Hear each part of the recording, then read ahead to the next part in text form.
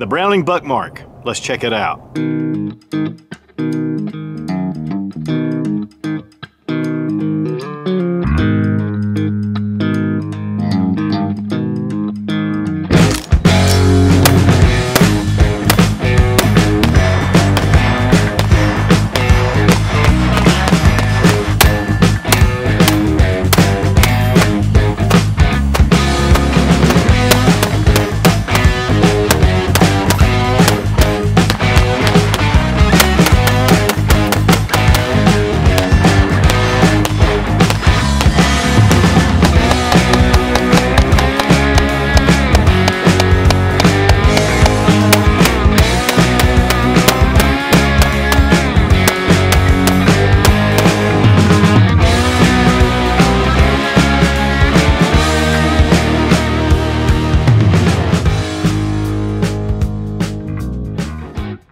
Browning has a reputation for making really excellent firearms.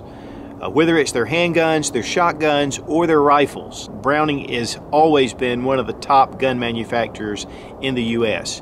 One of the guns, though, that I've really wanted for a long time is the Buckmark. It's been on my list, and I've just never seemed to have been able to get around to picking one up. Recently, I got in touch with Gun Pro Deals. Nate was asking me what was I looking to review, and I already had this one on my list, the Browning Buckmark. And ever since 1985, when it was introduced to replace the Challenger, which is an excellent handgun, this is one of the top rimfire handguns on the market. Probably sales-wise, the Ruger Mark series has been bigger, but as far as quality, the Browning Buckmark is the one to go with. All right, guys, we've got the Browning Buckmark. This has been on my list for a long time. I love Browning, any of their firearms. They make really high-quality arms. And the Browning High Power has been one of my favorites for a long time. But, you know, for .22, the Browning Buckmark has a huge reputation for being not only accurate and well made, but also with a really nice trigger, very reliable, and easy to disassemble, which is completely different than the standard Ruger Mark series. Of course, they've improved that over the past few years, but, you know, I really love the looks and the feel of the Browning Buckmark. Just getting the .22 out and shooting it is just so much fun. It's so accurate. It's so easy to shoot.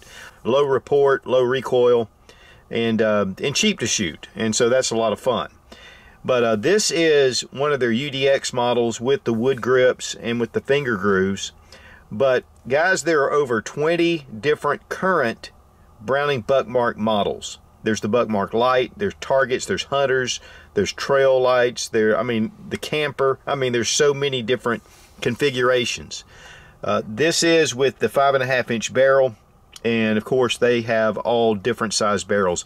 Most of their barrels, though, are in the bull barrel, and this is a steel barrel. They do now have aluminum barrels with a metal sleeve inside. Just a lot of different configurations because there's so many different people that like to shoot .22 for a number of different things. Now, first thing we're going to do is make sure the gun is unloaded, so we're going to drop the magazine. It does come with a 10-round magazine. These are heat treated. They have a coil spring that runs up through the front, so it makes it very consistent.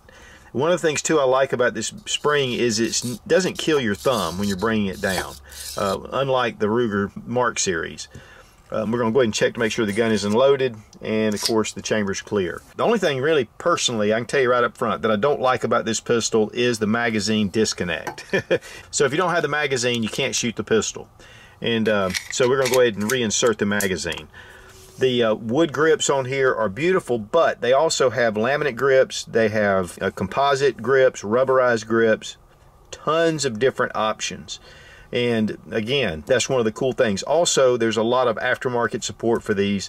Obviously, the Browning Buckmark has been around for a long time. They stopped making the Browning Challenger in 1985, and this has really been a very popular handgun for Browning. Again, it is in .22 long rifle, 10-round magazine. One of the things, too, that I love about the Browning is that it's made from 70-75 T6 aluminum, which is the frame, and it's been milled, machined from a solid piece of aluminum. Most of your other .22s that are comparable to this are either polymer or they have investment casting. for their receivers. But with the Browning, it's just a very finely finished handgun. Now, while the frame is aluminum, the slide is steel. And of course, with the barrel, it's definitely steel. It does feature a crown barrel and a hand ream chamber, which really leads to good accuracy. One of the big changes that they made with the Buckmark over the Challenger was this recessed area right here with the serrations. And then they have these cocking ears at the back, so it makes it really easy to be able to grab and to pull that back. And of course, if you want to grab it here, it's a little more difficult with the slide on top, but still, you can get a hold of it pretty simply. It's a very smooth action. This one does have the flat sides or the flat slabs, and it has a kind of a slight polish to it, blued polish, and then of course all the other areas have that matte finish to it. The sights on here are excellent, and these are standard sights for all the different Buckmark models. But it has the adjustable rear sight, and this is fully adjustable. And at the front we have a True Glow fiber optic sight. And this is really bright. Now, I think on some of the models, the front sight's just standard black sight. The controls are pretty simple. Manual safety, bring it down for fire. It's a little stiff going up at first, but it seems to be working itself out very easily. Also, you have your slide stop right here, and if we bring our slide back, of course we have the magazine in it, so it's going to hold it already. But drop it, and it goes right home. The magazine release button is recessed, and it is serrated, and the magazines pop out pretty easily. In fact, they fly out. Now, as far as the magazine release switching to the other side, I don't know that it will. And of course, your controls are all on the left side, which is for right-handed shooters. So it's not an ambidextrous pistol. It has a very high grip, and you can have the undercut right here, which brings your hand up, and then of course right here at the back, and it has a very nice low bore axis. But the wood grips, I mean, they are absolutely gorgeous. And these are walnut grips. Again, they do have a number of different types, and it does have a finger groove molded into the frame itself. Now, one of the things that was a little surprising is it only comes with one magazine, and I believe extra magazines run about the close to $30 range. So that is one thing, and I would highly recommend getting a couple of extra magazines for your pistol. Now let's check the trigger pull in the pistol. We're going to put in a dummy round. Dry firing rimfire is not, really to be done in excess. Drop it in. Let's look at the action of the trigger first. A little bit of take up, and then a nice snap. Man, that is nice. Reset. Right there. A little bit weak, but you can definitely, it's a little more tactile than it is audible. There we go. Oh, that's a really nice trigger. Let's check the trigger pull weight with our Lyman trigger gauge. These are available at Brownells. 3 pounds, 13 ounces. Let's check that again.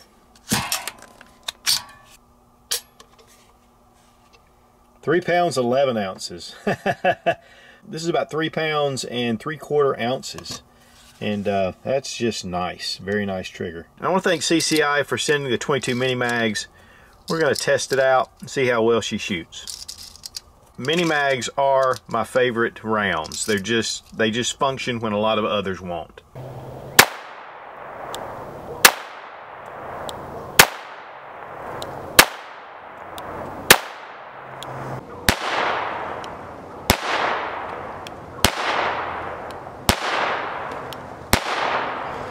Guys, I'm going to tell you, I have never fired a Browning Buckmark. I mean, that's crazy. I've shot a lot of guns, but this is one gun that was on my bucket list. And so I was really excited about getting it to the range. First off, that grip, it is just so moldable. I mean, it fits so well in the hand. Now, that has to do with these finger grooves, but that's not on every Buckmark.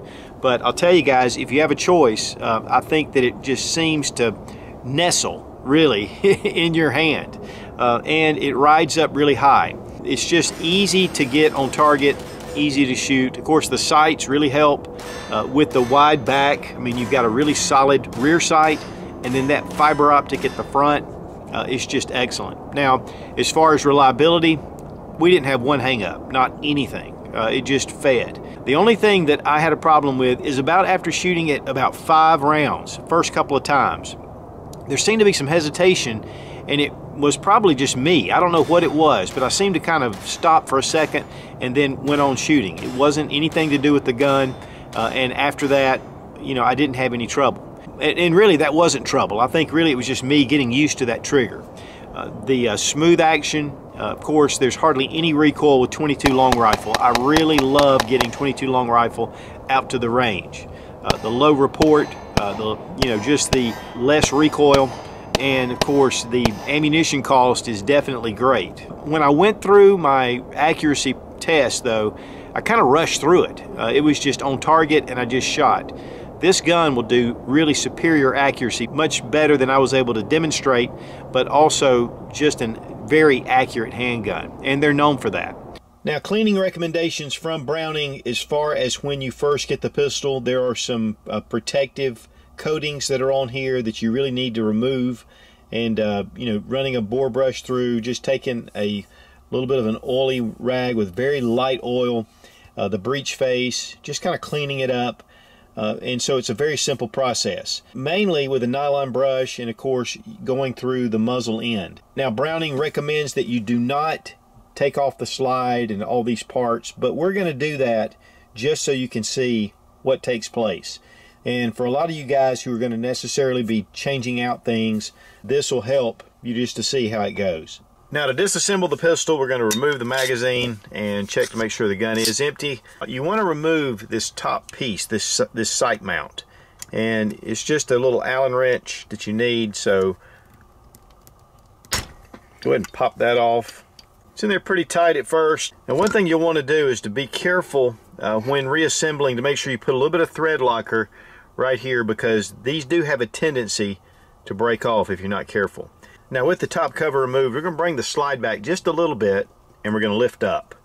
And then take your firing pin control and just hold on to it and just kind of lift it out. It takes a little bit of finagling, but here it comes. Now, there's a buffer back here, and you want to be careful that'll fall out. And then we can just remove the slide. We'll remove the buffer pad, and we're good to go. Now again, Browning recommends that you do not actually take it apart this far. In fact, take it to a local gunsmith. But I thought I would just show how to disassemble this, because if you're going to do any other work like replacing the barrel, things like that, you're going to need to be able to do this as well. To reassemble, we're going to bring our slide, we're going to place it on to the frame. Now I'm going to place my buffer pad against this little back mount, and there's a small little hole that corresponds with the hole in the pad. And it will be on this side of the little buffer pad. And then we just bring it back and set it down into that little cavity. It'll just place down in there. And now you're back in business. I think one of the reasons why Browning says not to disassemble it this far is to make sure that this stays in place over that barrel. And again, guys, you want to make sure you put a little bit of Loctite right here if you ever disassemble this far. Now we're going to add just a little bit of blue thread locker to the screws. Go ahead and set your top mounting plate into place and put in your locking washers. The short screw goes up front. Make sure that it's nice and tight, but not too tight. You don't want to over tighten that screw. And then the longer screw here in the back.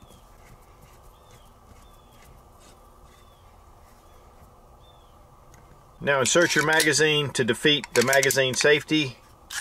Bring back the slide, and we're good to go. As far as price goes, there's a lot of variation. I did see it up to $469 on one website, but on gunprodeals.com they have this for $399. As far as pros and cons of the pistol, the quality is fantastic. The receiver, being a CNC milled receiver, you feel the quality, you can see the quality in it. Even though it's 22 long rifle, it definitely has this is an heirloom type handgun in my opinion. In fact, when I brought it in for my wife, she was like, "What is that?" And that takes a lot for my wife. She sees a lot of guns. But I like the flat sides, and of course if you go with the standard bull barrels, you have that weight on the end which makes it nice. The balance of this handgun is exceptional. Of course, you know, you can put the 4-inch barrel or the other barrels, and that's one of the things about this handgun as well, is barrels are fairly easy to switch out. This pistol has a really high reputation for being not only accurate, but also reliable, and it proved it for me. Now, one con would be that Browning recommends not to disassemble this firearm, and that's kind of strange. I like to see what the gun's about. I like to get in there and clean it out, especially 22 long rifle.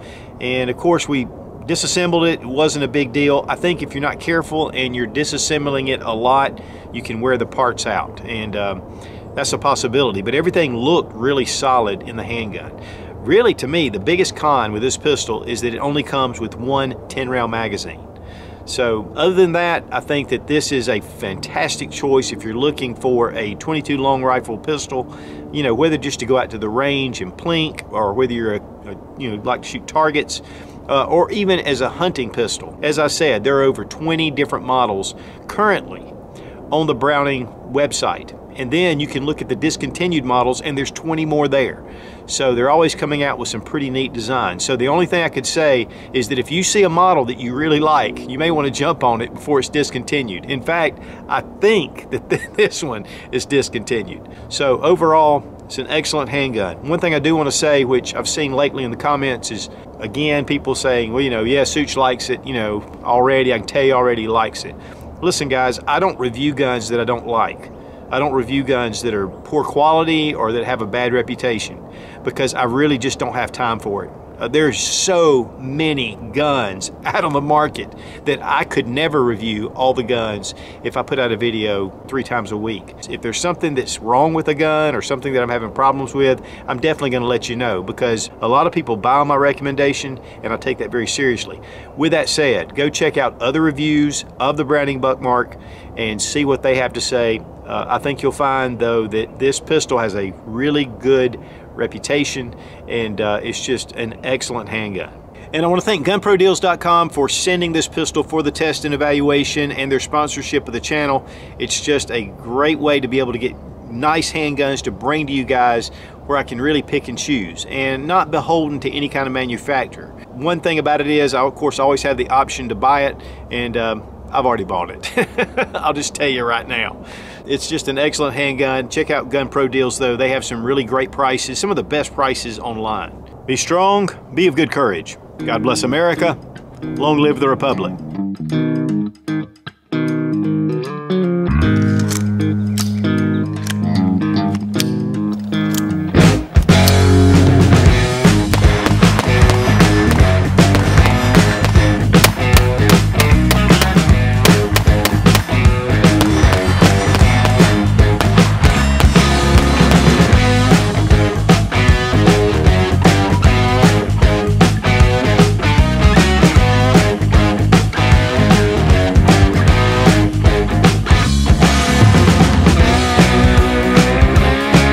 Browning makes high quality fire. Browning makes high quality fire. From Gun Pro Deals got in touch. He said, hey, you know, okay, what did he say? He said some kind of, and I said, I'll take the Browning because this is the cool stuff. I think it's just fantastic. Now again, guys, this is, now again, brown it. Now again, brown it. Okay. Now again, Browning. Definitely, I would take a look at this. I don't care about all that crap. I don't care about all that crap. You don't care about that crap either.